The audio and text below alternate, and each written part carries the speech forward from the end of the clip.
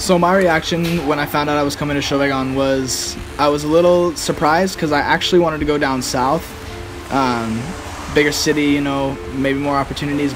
But when I came to terms that I was actually going to be up there, I am much happier and much more I'm glad that I am actually here instead of down south because of just the experience I've already had and the people I've already met.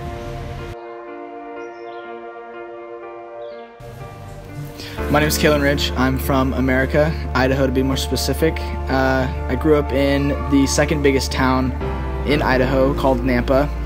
I have traveled abroad before this, but only to Canada a couple times. So my first impressions of Sjøvegan were that the mountains were huge and crazy because back home where I live, you have to drive a long ways to see that, and you don't see any, all you see are buildings and houses and just more houses. But when I got to Sjøvegan, it was just endless mountains that just blew my mind. So I decided to do an exchange year abroad because I was tired of the same routine back home, you know, waking up, going to school, coming home, going to bed, doing the same thing the next day, seeing the same people over and over again that I've seen for many years. And so I wanted to come to a new place, experience new things, see new people.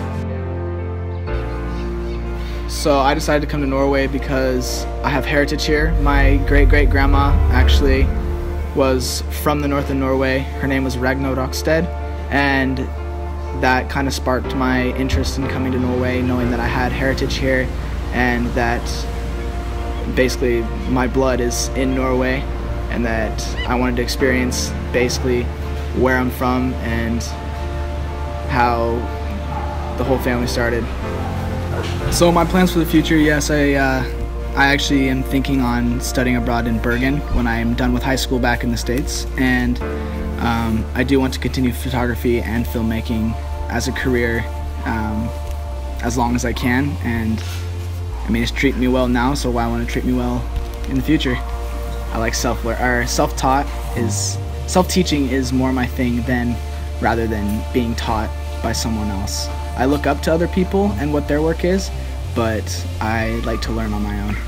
I would definitely go to college for business so that I would know how to, say, run my own business and know how to work with clients and work with.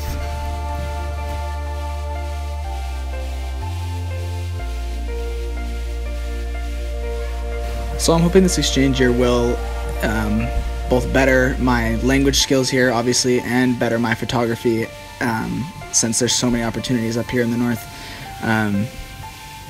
So